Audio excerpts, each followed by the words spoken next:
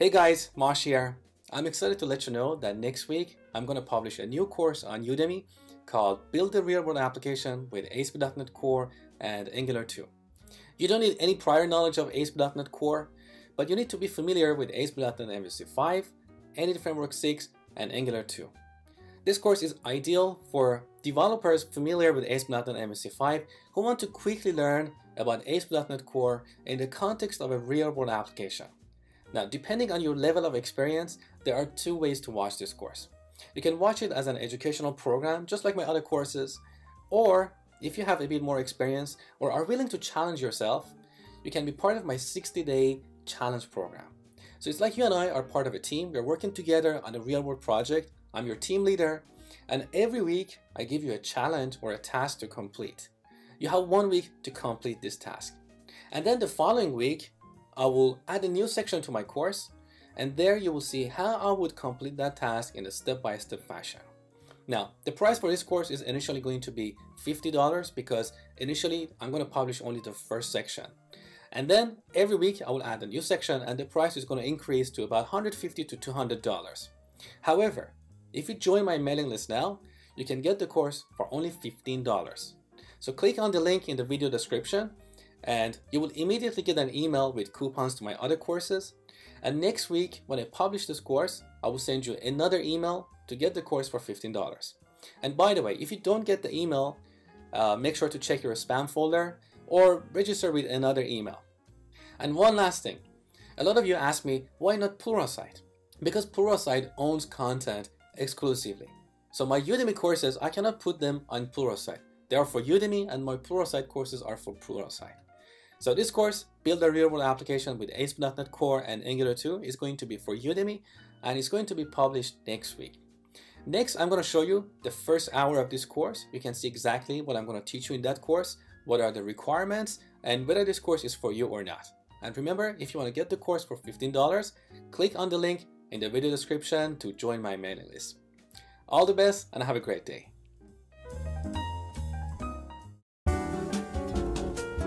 Hi, my name is Mosh Hamedani, and I'm going to be your instructor over the next few hours. In this course, you're going to learn how to build a real-world application with Angular 2 on the client and ASP.NET Core on the server. By the end of watching this course, you will have all the necessary skills to integrate these two frameworks and build real-world applications. Now, in this course, I'm going to take a fairly different approach from my other courses. This course is part of a 60-day challenge program. So we're going to simulate a real-world coding scenario together. It's like you and I are part of a team, and I'm your team leader. And for a period of 2 months, every week, I'm going to give you a task or a challenge, which involves building a small piece of functionality. And then I will also complete the same task myself and publish my coding videos in the following week, so you can compare your solution with mine. Now, if you're an experienced developer, you may start coding straight away, complete each task on your own, and then review my solution. Or if you're more of a beginner developer, you may prefer to watch me complete each task first, and then you can code and repeat the task on your own. It's entirely up to you. Now, this course is currently in pre-release mode, and that's the beginning of our next 60-day challenge. So right now, only the first section is published, and I'll be publishing new sections on a weekly basis. If you don't like the weekly gaps between sections and prefer to watch the course as a whole, that's perfectly fine. But you have to wait for almost 2 months until I complete all sections. Next, I'm going to talk about the scope of this course.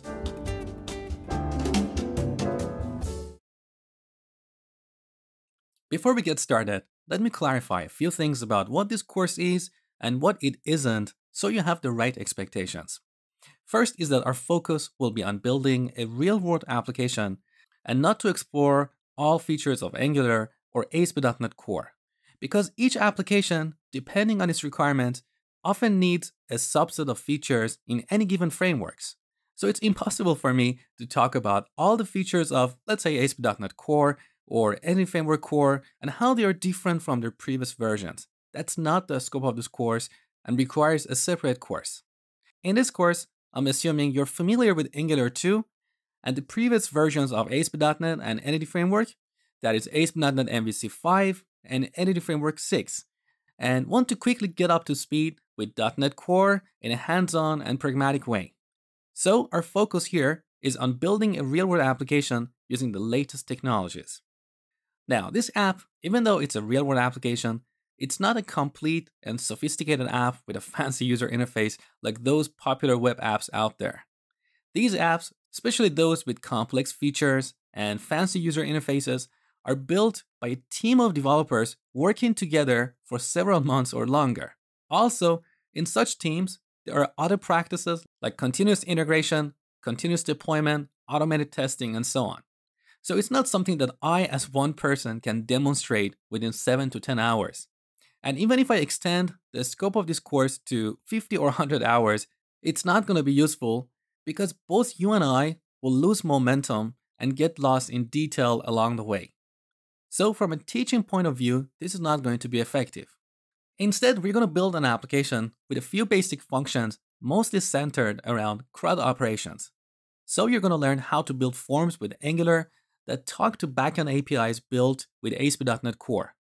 And to make the application more interesting, I've included a few complex use cases based on the students' feedback, like cascading drop-down lists and dynamically rendered checkboxes and so on.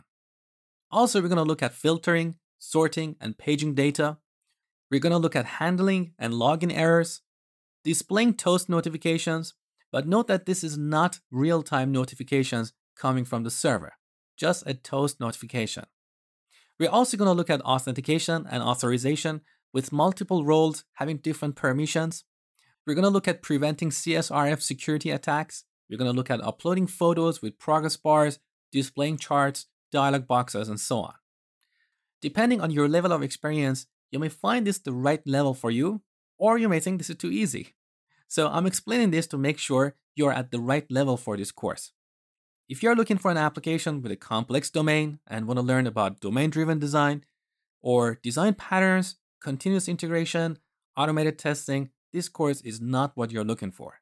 Having said that, you're welcome to extend this application and add new complex features, but that's not within the scope of this course. Also, this application is going to have a very simple user interface, so our focus is not on something that is visually outstanding. That's the job of a UI designer, not a programmer. If you're good at designing user interfaces, it's a bonus. It helps you stand out from the rest of the crowd, but it's not something that is expected from you. And one last thing about the 60-day challenge program. As the title of this program says, this is all about challenging you and helping you take your coding skills to the next level. So as you're building these features, you may get stuck, you may get compile time or runtime errors, or certain things may not work on your machine. You're welcome to use the discussion board to post your questions, but you cannot expect me or others to help you solve these issues. That's your job as a developer. Because in the real world, when you are part of a team, every single day you will encounter tens of issues like that. There, you don't have me or other students in the course to help you. So you need to do your own research and find a solution. And the first thing you need to do is to jump on Google and type the error message or the problem. I can guarantee that in more than 90% of the cases, you can find your answer on the first page of Google. And guess what? That's exactly what I do when I encounter issues. So if you're going to post your question and expect me to help you, chances are I may not know the reason why you're having a problem on your machine because I don't know everything. Yes, in this course, I'm your instructor, but outside this, I'm a student myself. So when you ask me something that I don't know, I have to jump on Google and do research on your behalf. And this will prevent you from growing. If you want to take your coding skills to the next level, if you want to get a better job with better pay, you have to earn it. And yes, it's not easy. It takes time. Sometimes you have to stay up till 3 a.m. in the morning. Nobody said it's easy. But if you're passionate, if you're determined, you can earn it. You can be a senior developer with a good job, with a good pay. And that's the whole purpose of this 60-day challenge program, to push you out of your comfort zone. Okay, now that you know exactly what this course is and what it isn't, let's take a look at the prerequisites in more detail.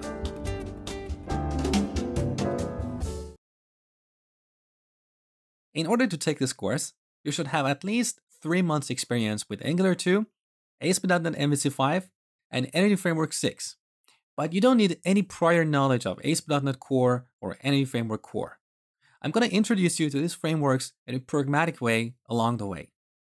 So, more specifically, when it comes to Angular 2, you should know your components, services, modules, dependency injection, property and event binding, forms, and routing. When it comes to ASP.NET MVC, you should know your controllers, actions, model binding, HTTP verbs like get, post, put, and delete. And finally, when it comes to any framework, you should know your code first migrations, link, and DB context. So if there are areas that you're not quite familiar with, I highly recommend you to watch my related courses on Udemy. That includes Angular 2 with TypeScript for beginners, the complete ASP.NET MVC 5 course, and Entity Framework 6 in depth. Alright, enough introduction. Now let's take a look at the requirements for the application we're going to build.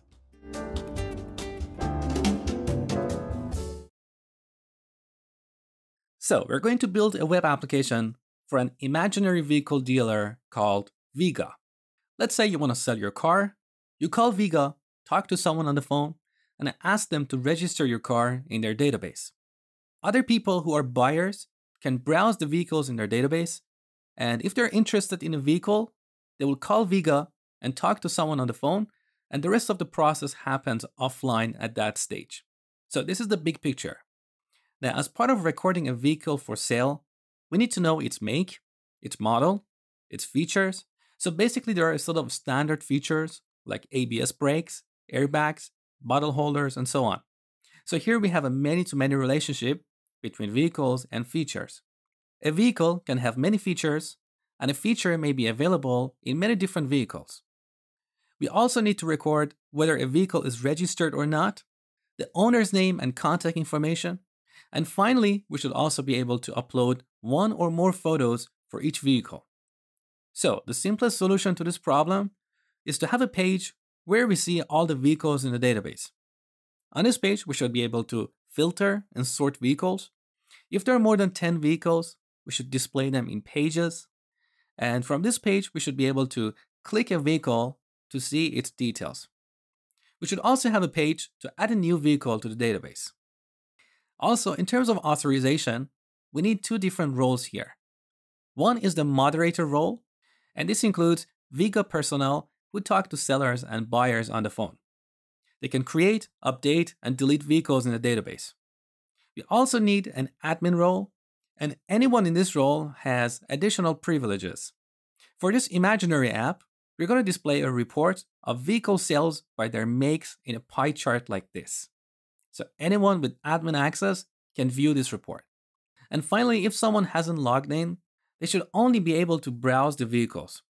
So we're going to hide the buttons for creating, updating, and deleting vehicles here. Okay, now that you know what we're going to build, let's start setting up our development environment.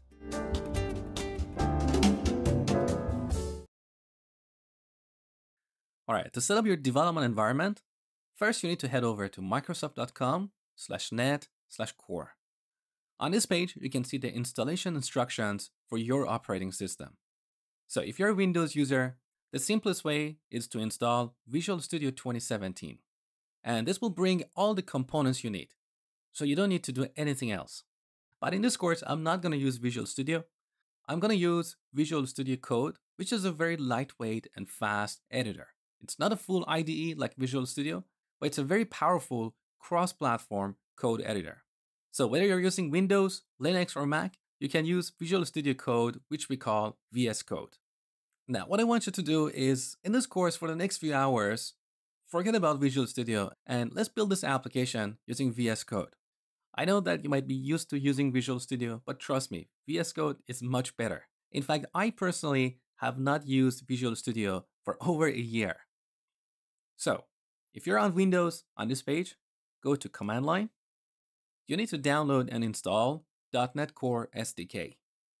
And then, to get Visual Studio Code, simply head over to code.visualstudio.com. Now, back to this page. If you're a Linux or a Mac user, once again, you can go to this page. And on this page, you can see the instructions for installing .NET Core on your version of Linux. The instructions are very easy. You simply copy-paste a few commands in terminal and download .NET SDK. And once again, you head over to code.visualstudio.com to get VS Code. once you install VS Code, you need to add a few extensions so you can write C# code in it. So, first we need to go to the command palette. On Mac, the shortcut is Shift, Command, and P. On Windows, is Shift, Control, P. So here's the command palette. Type install ext, short for extension. And now if you scroll down, you can see this command here, install extensions. Here you can see the extensions that I have installed. So I've got this Angular v2 TypeScript snippets. And with this, we can easily create an Angular component or a service by using a code snippet. And I'm going to show you how this works later in the course. So to install this extension or any other extensions, simply type its name here, like Angular v2. And now you can see all the extensions available in VS Code Gallery. In front of each extension, you see this install button. So simply install it, and then you need to reload VS Code for the extension to take effect. Now let's go back and see what other extensions I have installed here. I've got another extension, ASP.NET Helper, which makes it easier to develop ASP.NET MVC applications. I've got auto import, which is extremely powerful. When you're writing TypeScript code, you have to constantly go on top of the file and add import statements. With this extension, you can automatically import the classes you have used in the current module. Again, I'm going to show you how this works later in the course. I also have Beautify, which is for formatting JavaScript and HTML code. It's not really essential, but it's a nice thing to have. Now, C# and C# extensions are the two essential plugins that you need to install. It will give you syntax highlighting, code completion, and so on. I also have Docker here, but this is not necessary. It just gives you syntax highlighting when you are working with Docker files. Here's another extension, which is optional, MS SQL. So with this, you can connect to a SQL Server database, look at your tables, write queries, and so on. And finally, here's another extension, REST client. Again, this is optional. With this, you can call RESTful endpoints. Now, these are the extensions that I have been using, but there are hundreds or thousands of extensions available in VS Code Gallery. So feel free to go and explore them on your own. And now finally, we need to install a couple of node packages. One is Yeoman, which is a web scaffolding tool for modern web applications. So in Visual Studio, when you create a new project, you automatically get a bunch of folders and files that come from a template. VS Code doesn't have this feature, so we need to use Yeoman to generate a template for our new project. So npm install -g yo. Now yo is just an engine. We can install templates on top of this engine. So the template we're going to use for an ASP.NET Core and Angular 2 application is called generator-ASP.NET Core-SPA. So let's quickly recap. If you want to use Visual Studio, you need to install Visual Studio 2017. Otherwise, if you don't want to use Visual Studio, which is the approach I'm going to take, first you need to install .NET Core SDK. Then you need to install VS Code as your editor. You add the extensions that I told you about. And finally, you install Yo and generator-ASP.NET Core-SPA. Now, on top of all these, we also need SQL Server. When you install Visual Studio 2017, it automatically comes with a lightweight version of SQL Server, which is called SQL Express. If you're using a Mac or Linux, you don't have Visual Studio 2017. So you need to install SQL Server using a Docker image. And that's what I'm going to show you in the next lecture. Okay, in order to install SQL Server on macOS or Linux, we need to use a tool called Docker, which basically automates and simplifies the deployment of applications. And it solves the issue that your application works on your machine, but when you deploy it to a different machine, it doesn't work. With Docker, we package our application along with all its dependencies and configuration settings into an image. And then we can deploy this image to a different machine with only one command. This command will load our application with all its dependencies into what we call a container. Now, SQL Server for Linux comes as a Docker image, which means the software along with all its dependencies are packaged inside this image. And we're going to use this image to install it on our machine. So if you haven't installed Docker, simply head over to docker.com. On Docker website, go to this page, Get Docker. And here you can find downloads for Windows, macOS, and different distributions of Linux. Now, after you install Docker, the first thing you need to do is to configure the memory allocation. So here's the Docker icon, click. You can see Docker is running. Sometimes you may run into issues. You can simply restart it here. Now let's go to Preferences. On this page, in the Advanced tab, look, here I have set the memory to 4 GB. By default, it's 2 GB, so you need to increase it to 4 GB in order to run SQL Server image.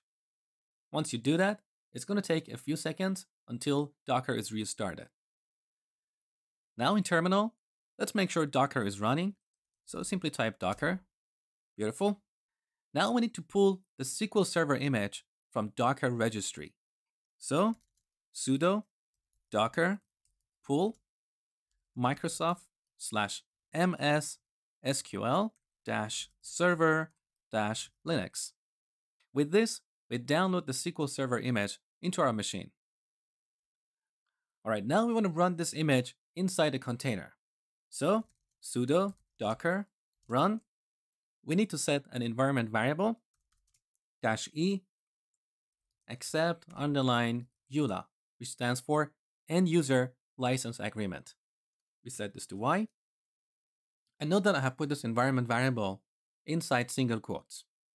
Next, we need to set another environment variable. So -e. This one is SA password. And here we need to use a complex password. If you use a weak password, you're going to get a runtime exception.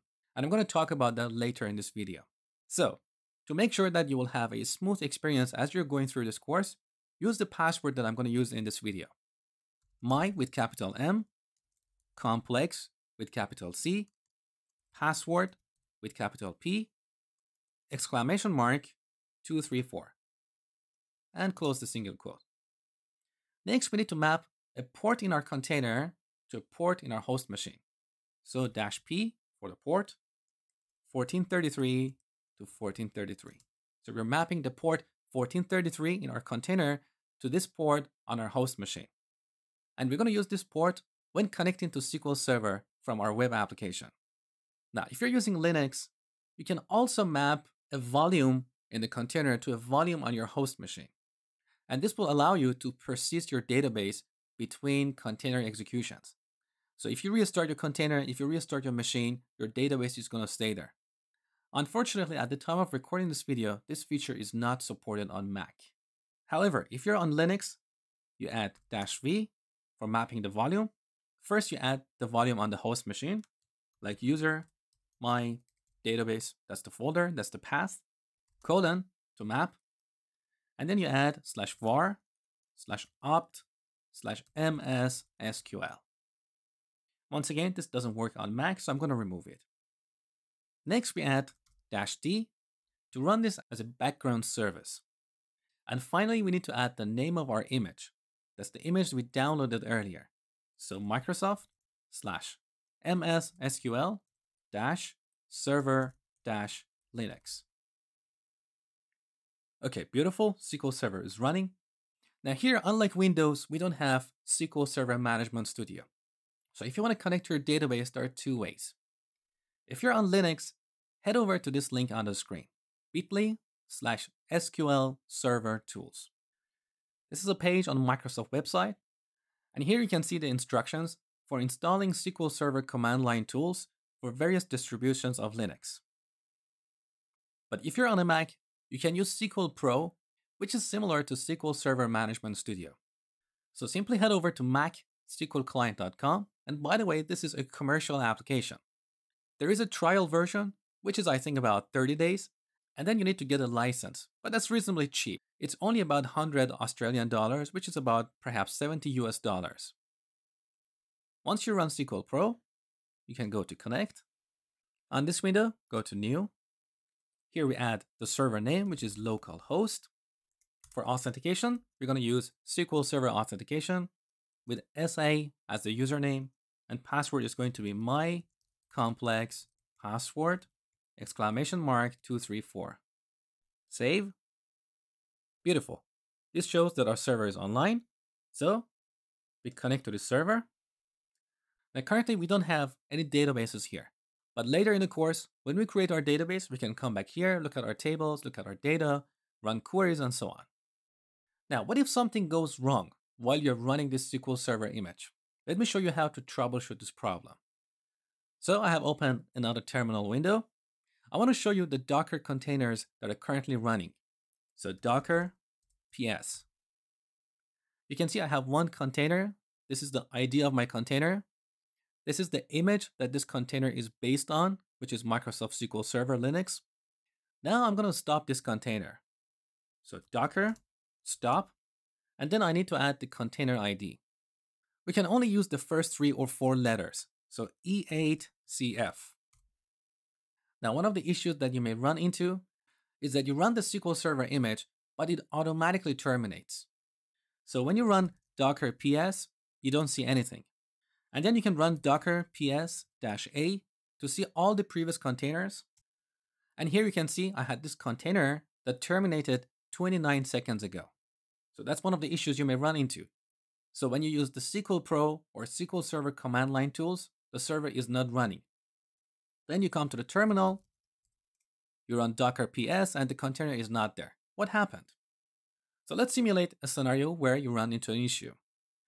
So I'm going to run the Docker again, but this time I'm going to use a weak password. So sudo docker run -e accept _eula, set it to y. Another environment variable, sa password. I'm going to set it to 1234. Map the port, run it as a daemon, and here's the image name, server Linux. Nothing happened here. We just got a container ID. So docker ps, and the container is not there. It terminated automatically. So we need to find the log for this container and then copy it somewhere in our host machine. So let me go to desktop here, create a folder, log. Now I need the ID for the last container. So once again, docker ps-a, which is short for all. Okay, so here's the last container ID, B35F. So now docker cp, short for copy, B35F:, and our log is inside this path in the container, /var, /opt, /msql, /log, /error log. That's the name of the file. Now we want to copy this to the current folder. Now you can see here in this folder, we have this error log file. We can open this with VSCode or any other editors. So code, period. And here's our log. So if you scroll to the bottom of this log, you can see this error here. Password validation failed. The password does not meet SQL Server password policy requirements. And that's the reason we couldn't start this container. All right, our environment is set up. Next, we're going to create our ASP.NET Core project. Okay, now let's create a new project. So I'm going to create a new folder here, Vega. Go inside this folder, and then use Yeoman to generate a project. So Yo, and then we add the name of our template, which is ASP.NET Core-SPA. So all Yeoman templates, their npm package start with generator dash, but the actual template name doesn't have generator dash. All right, so this is Yeoman, and the version of my ASP.NET Core template is 0.8.7. The first question here is the type of framework we want to use on the client side. We've got Angular, Aurelia, Knockout, React, React with Redux, and Vue. So I'm going to use Angular. The next question is about the type of project we want to use. So previously, before the final release of Visual Studio 2017, Microsoft introduced a new project type, which is a JSON file called project.json. They were working on this as a replacement for CSproj files, because CSproj was very complicated, very heavy, whereas this project.json is very clean, very lightweight, and consistent with other frameworks. However, in the final release of Visual Studio 2017, Microsoft decided to drop project.json and go back to those csproj files. So this project.json is only here for legacy reason, and all the future projects will be based on csproj.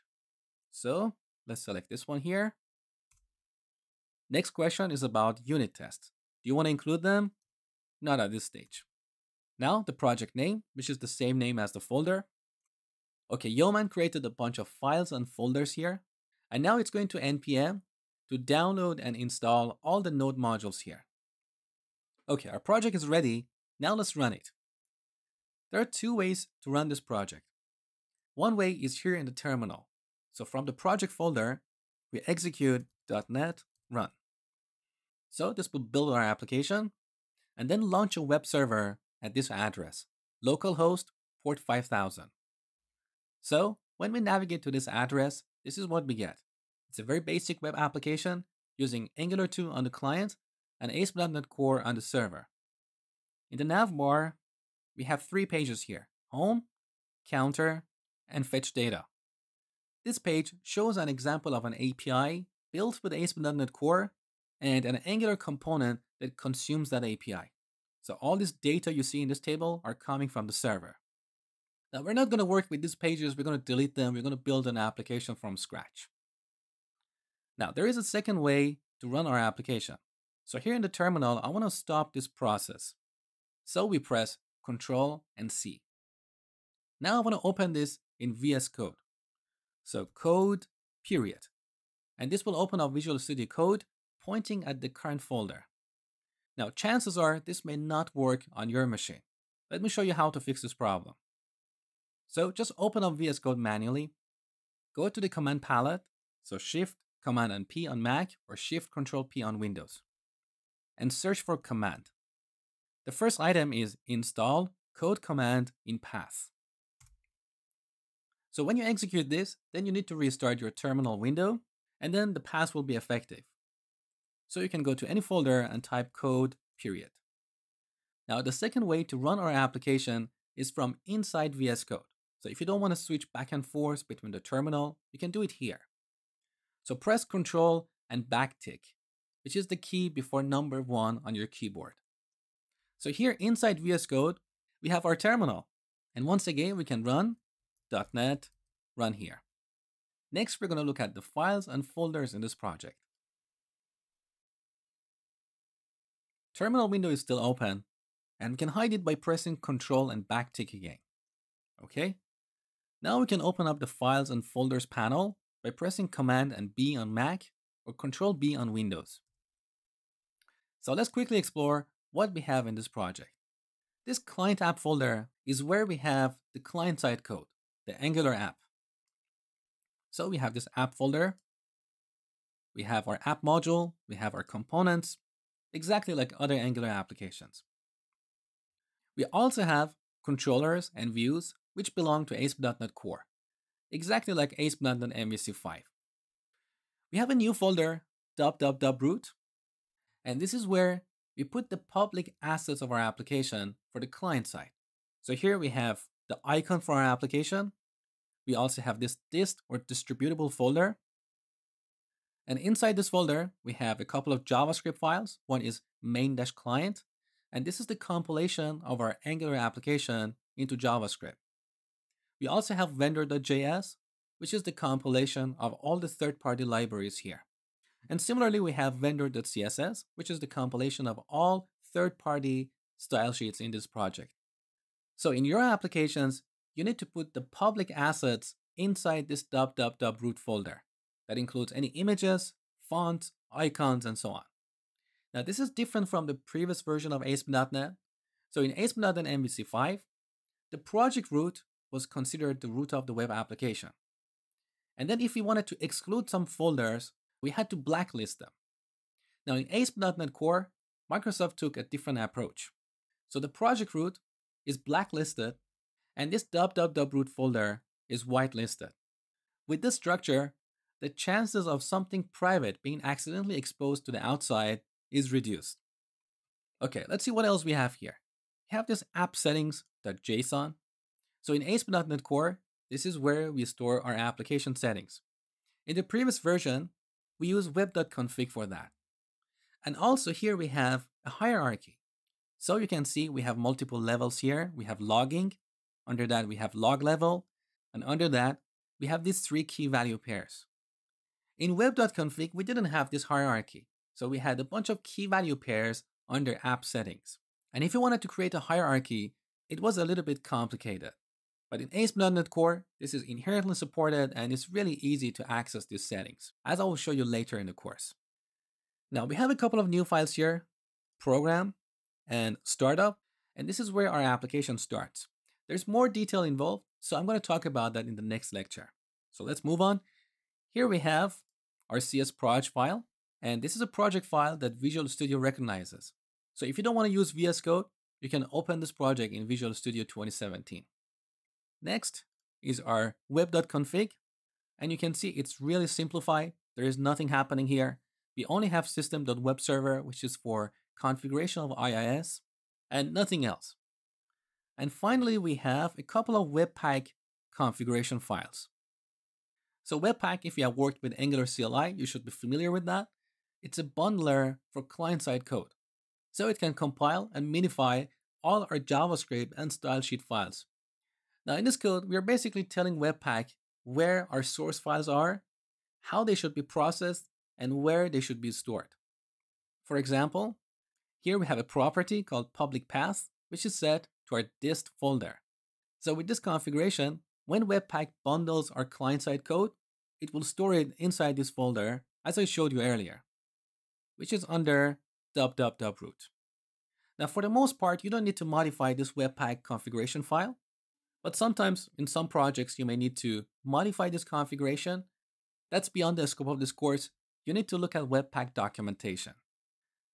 And finally, we have one more Webpack file, which is webpack.config.vendor.js. So in this file, we have the configuration for compiling all the third-party libraries. So let's have a quick look here. If you scroll down, under entry, vendor, here you can see all the third-party libraries. So we've got Angular, Bootstrap, and so on. So in the future, when we want to add the third-party library, we're going to come back and add it to this file. So this is the basic project structure. In the next lecture, I'm going to talk about application startup. All right, now let's take a look at this program.cs. If you have built console applications with C#, this file should look familiar to you. So in every console application, we have a class called program with a method called main, which is the entry point to our application. ASP.NET Core applications are similar to console applications in that regard. So here in the main method, over these few lines, we are configuring and running a web server to host our application. ASP.NET Core comes with 2 in-process HTTP server implementations. One is Kestrel, which is cross-platform. It can run on Mac, Windows, and Linux. And the other is Web Listener, which is only for Windows. Now, Kestrel is a new web server. It doesn't have all the features of IIS or Apache. It's not very secure, but it's good enough to be used in an internal network. So if you're building an application for internal use, you can use Kestrel. But for a public-facing website, you need to put Kestrel behind IIS on Windows or Apache on Linux. Now, the explanation of details of that is beyond the scope of this course, but all I want you to take away is that Kestrel is an in-process HTTP server implementation that comes with ASP.NET Core. Now, back in the main method, here we're telling to use Kestrel. We're specifying the root of our application. We're enabling IIS integration and specifying the startup class. Finally, when we build a host, we run it. And at this point, Kestrel starts listening on port 5000 of localhost. Now let's take a look at the startup class. So with Command+P on Mac or Control+P on Windows, we can easily find a file here, startup. Now here we have 2 methods that are automatically called at runtime. One is configure services and the other is configure. Configure services is used for dependency injection. You should be familiar with dependency injection in Angular 2. So in Angular, if our components have dependencies that should be provided to their constructor, we register these dependencies as providers at a module. We have the exact same concept here. So in ASP.NET Core, If our controllers have dependencies that should be provided in their constructor, we need to register them here. So this method has a parameter of type iServiceCollection, which is a container for all the dependencies in our application. So here, I can register a dependency like this, services.add transient. Now don't worry about what is this method, just look at its syntax. This is a generic method with two generic parameters. The first one is an interface, like iRepository. And the second one is an implementation, like repository. With this, we're registering repository as an implementation of this interface, iRepository. And then anywhere in our application, if we have iRepository in the constructor of a class, the runtime will create an instance of the repository class and injects it into that class. So this is dependency injection. Now the second line here, add MVC, if you look at the implementation of this method, there are a bunch of statements like this. So when we call this method, it registers a bunch of interfaces and their implementation that are part of ASP.NET MVC or ASP.NET Core itself. Okay, now let's move on. Now the second method, configure. Over the first two lines here, we're configuring the logging of our application. So we add console as a log. So anytime we write something to the log, it appears on the console, right here. And this is good for development. But in a real-world application in the production environment, we want to use a persistent log. So we can add file system, database, or a remote source. We can register those logs here. Now the second line is adding a debug logger. So anytime we have debug.writeLine, it will appear in our log. Now in the rest of this method, we configure the request processing pipeline. So when a request comes in the web server, imagine it goes through a pipeline. In this pipeline, there are multiple components which we call middleware. Each middleware is like a function. It looks at the incoming request, and if it's interested in that request, it will do something with it. Otherwise, it just skips. Now, in the previous version of ASP.NET, in ASP.NET MVC 5, our request processing pipeline was fairly heavyweight, and we didn't have control over configuring this middleware. In ASP.NET Core, we can customize this request processing pipeline and add only the middleware that we need. And this way we can improve the performance of our application because CPU resources are not wasted for middleware that we don't need. Let's take a look at a few examples. So here, if you're in the development environment, and by the way, I'm going to talk about different environments in the next lecture. So if you're in the development environment, we add a couple of middleware. One is developer exception page, which renders an exception with all its details. And the other is Webpack dev middleware. So anytime we change one of our client-side files, like a CSS or a JavaScript file, Webpack will automatically compile that and push the changes in the browser, so we don't even need to reload the page. This is called hot module replacement. And these two middleware are only used in the development environment. We don't want this in the production. So this way we can configure what middleware we want to have in our request processing pipeline. Here's another middleware. Use static files. With this, we'll be able to serve static files like images, style sheets, and so on. So if I comment out this line, we won't be able to serve any images or style sheets from our application. And this is a middleware that every ASP.NET application needs. And finally, the last middleware is MVC. So MVC is nothing but a middleware.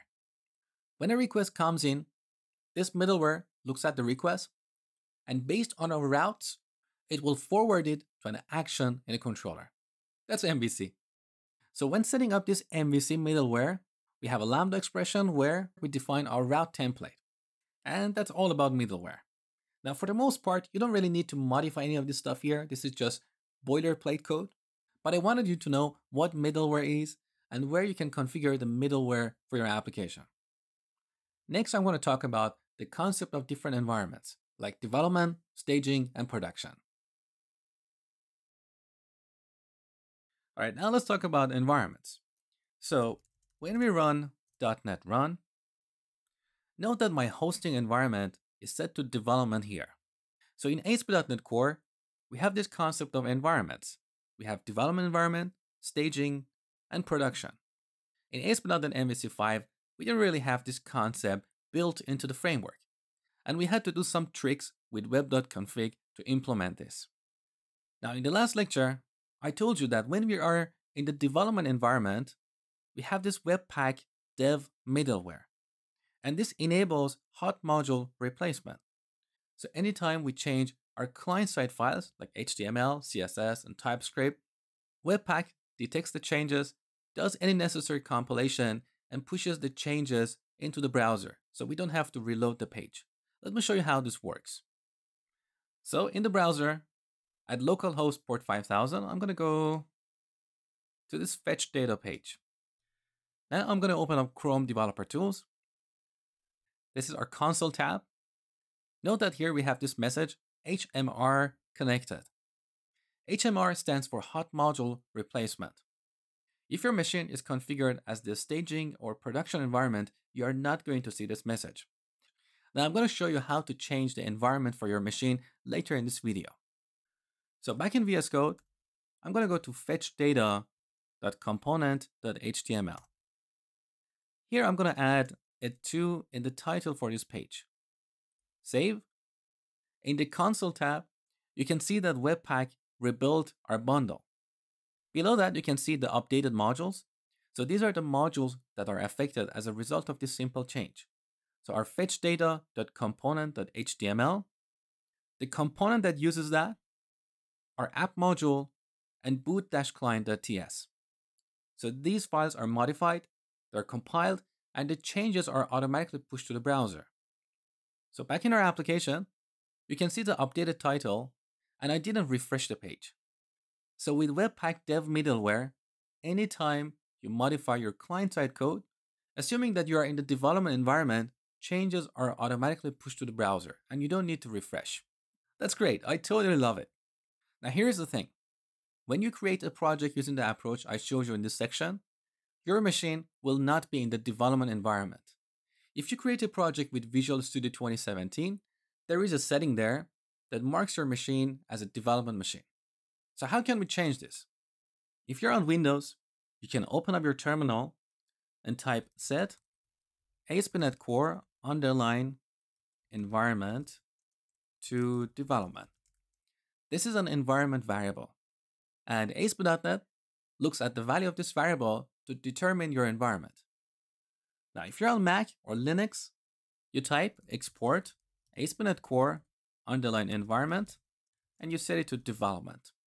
Then, when you execute .NET Run, your hosting environment should be development. However, this approach affects only the current session, the current terminal. So if I open up a new terminal window and run .NET Run, my environment is not going to be development. It's going to be production. There is a different approach to setting this environment variable at the machine level.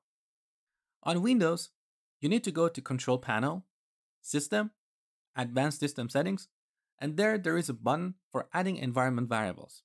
Now, I don't have Windows here, so you need to do it on your own. It's really easy. If you get lost, you can simply Google it. There are tons of videos and tutorials on this topic. On macOS and Linux, you go to your home directory. So this is my home directory.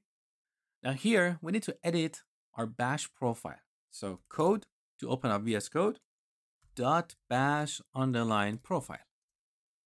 Note that at the end of this profile, I have added export ASP.NET Core _environment to development. This will apply this environment variable at the machine level, and I don't have to repeat this step every time in the terminal window. So here's a critical step. I want you to stop watching the videos now and go ahead and set this environment variable at your machine level. This is critical because later in the course, when you're working on the client-side code, if you're in the production environment, you keep changing the code and saving and refreshing your browser, but you don't see your updates. So make sure to change the value of this environment variable to development at the machine level, so later you won't have any problems. All right, this Webpack Dev middleware only deals with the client-side code. So if you modify server-side code, it's not going to be notified. So I'm going to go to Home Controller. In the index action, I'm just going to throw an exception. Save. Now back in the browser, if I refresh the page, I don't see my change because our server-side code is not recompiled. So we need to get back to terminal, stop this process, and run .NET run again. But this is very tedious. We don't want to stop this process and run it again every time we modify our C# code. So let me show you a better way. In Google, search for .NET Watch. So here the first link is a GitHub page, ASP.NET/.NET Tools. On this page, if you scroll down, you can see a link to .NET Watch. Now on the .NET Watch page, you can see this code that you need to copy and paste into your CS_proj file. So copy, back in VSCode, I'm going to go to vega.csproj, and just below the project element, I'm going to paste this code. So we have an item group, and inside this item group, we have a .NET CLI tool reference. And here in the include attribute, you can see the name of the assembly, Microsoft.NET Watcher Tools. Save. Now back in terminal, we need to run .NET restore. This command will look at the references in our CS_proj and would get them from NuGet, just like how we do npm install. This is the equivalent for the server-side code.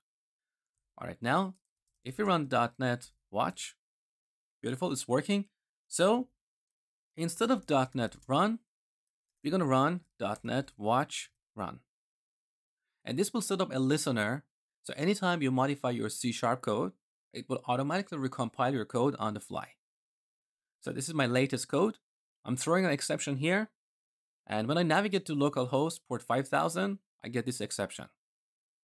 Now back here, I've removed this line. Save.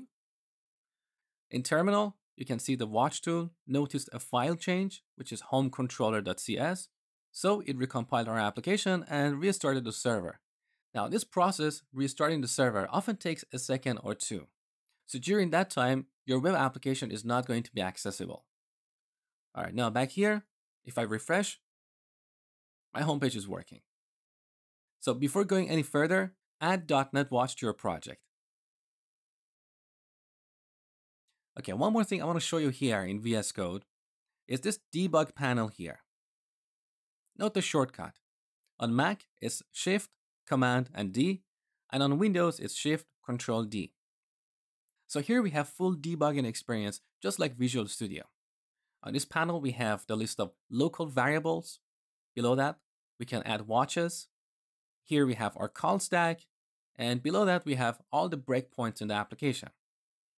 So here in the index action, we can put a breakpoint on this line, exactly like Visual Studio.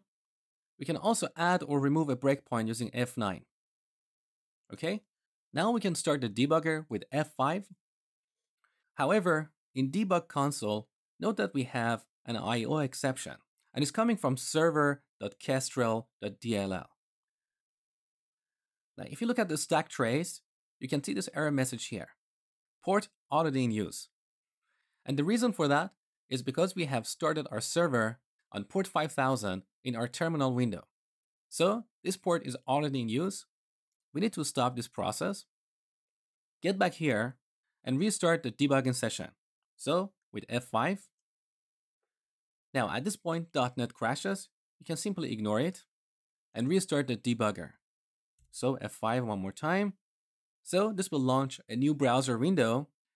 And now you can see my breakpoint is activated. All the shortcuts we have in Visual Studio for debugging code are also available here. So with F10, we can step over a line.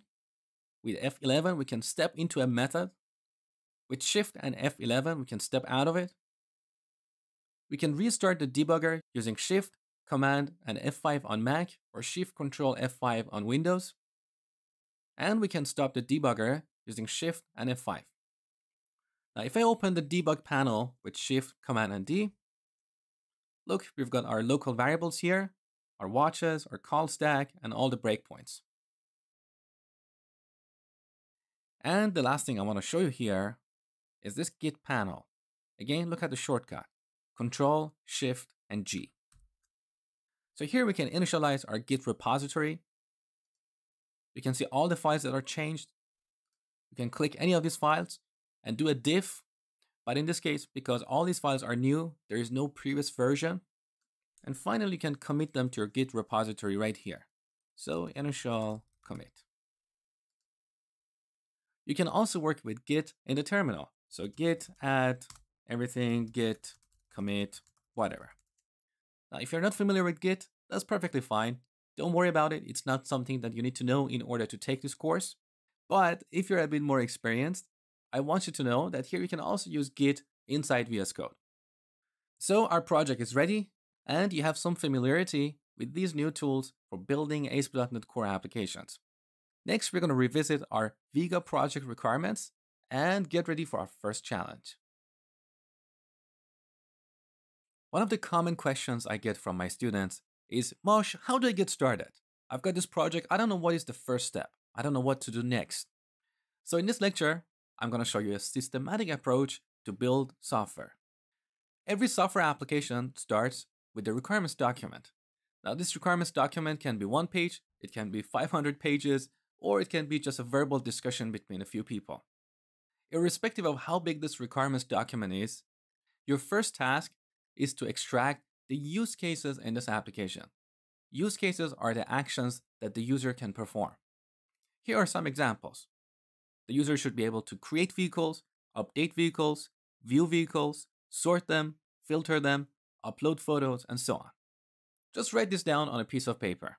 Keep it very simple. Now, once you have these use cases, you need to find their dependency. So we can start anywhere in the list, let's say filter vehicles. In order for us to build this feature, first we need a list of vehicles. And in order to build this vehicle list, first we should be able to create vehicles. So we can store them in a database, and then we can view them in a list. So here's the order to implement these use cases. We're going to start with creating a vehicle first. Once we deliver that function, then we move on to the second step, the second task, which is listing the vehicles, and finally, the third task, filtering vehicles. Now, what is critical for you to understand here is that when you're building the list of vehicles, you should not worry about all the other fancy features like filtering, sorting, pagination, and so on. This is a mistake that a lot of junior developers make. They try to do so many things at once, and that's why they get lost in detail and deliver poor quality software. So focus entirely on building a list of vehicles, and that list doesn't even have to be fancy. Render the vehicles in a very simple list. Once it's working, then you can make it look better. You can apply some styles, you can add icons, and so on. Once you deliver that feature, then move on to the third step, filtering vehicles. At this point, you should isolate your mind, and you shouldn't think about anything else. Like, this is the only and the last feature of this application you need to build. So, in our current dependency graph, we're going to start with create vehicles use case. Now, for this use case, what I do is to sketch a simple form. So earlier in the requirements, I told you about the attributes of the vehicles we need to store. So every vehicle should have a make and model and a few other attributes. So here in our form, we need a drop-down list for the vehicle make. Once the user selects a value from this drop-down list, then the model drop-down list should be repopulated because models are based on the makes. Now, what is important here is that the items in these two drop-down lists come from the server. Because in our application, somewhere in our database, we need to register all the standard makes and models. Now, similarly, we need a list of features that are available in this vehicle. So here we need a checkbox list, and the items in this list are rendered dynamically. So, again, we need to store the list of standard features in our database. And this data should come from the server. So back to our dependency graph, we want to build this feature, create vehicle. In order to build this, first we need an Angular form. Now this form needs its data from the server. So in order to build this form, first we need an API. We need one or more API endpoints so we can get the data to populate this form. Next, in order to build this API, we need a database to store our data. But how do we create our database? We're going to use Entity Framework Code First Migrations. So first we create our domain model and then use Code First Migrations to generate or update our database. So this is the approach that I always follow in every project. Now, we want to reduce the scope here. We want to focus on a small piece of functionality. So first, we want to build this API. And that's your first challenge. So over this week, I want you to build these two API endpoints to get the list of vehicles makes and their models, as well as their features. So everything you learn in ASP.NET MVC5 to build APIs applies in ASP.NET Core as well. There are some subtle differences, so I have attached a PDF for you to this lecture, where you can find all the necessary information about transitioning from ASP.NET MVC5 to ASP.NET Core for the purpose of this exercise. Sometime next week, I'm going to publish my solution, so you can see how I will go ahead and build this feature step by step. So go ahead, get started, and I will see you next week. So I hope you've been watching this video up to this point. If you want to have this course for $15, click on the link in the video description and join my mailing list now. Next week when I publish the course, I will send you a coupon to get the course. Thank you and have a great day.